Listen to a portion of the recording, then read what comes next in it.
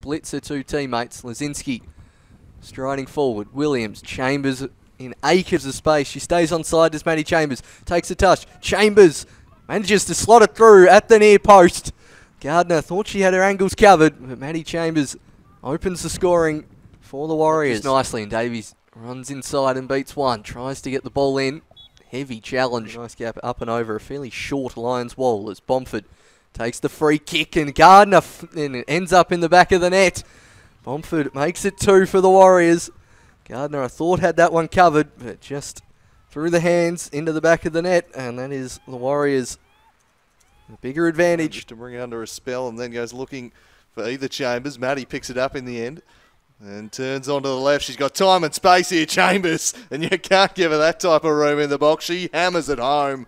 There was only ever going to be one result when they let her turn onto the left like that. She picks out the top corner and says, "Thank you very much." Yeah, she was running at the defence there and stopped, and everyone just seemed to move backwards, and it just ended up with a good 2-3 yards of space there for Chambers. Just turned and everyone set off, looked up and went, "I've got time to shoot here," and then just puts one top bins. Because why not when you're Maddie Chambers? You do not back off Maddie Chambers for next week's 2, but probably less likely to be injured in this game, as Chambers just doing what Maddie Chambers does, and he's just leaving defenders in a wake and sliding across to Charlotte Chambers, and it's 4-0. The Chambers combined to find the next goal for Olympia. Another surging run down the left from Maddie Chambers, finished off by Charlotte, and 4-0 it is to the Warriors. Yeah, it's a lovely run for Maddie Chambers. Looks where she picks that ball up well inside her own half.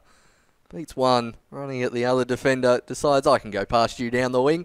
Does so with relative ease. Chambers gets a head up. Good positioning by Charlotte Chambers. Open wide net. Cops a knock at the end, which doesn't quite cause a celebration, but Bomford lining up another mazy run.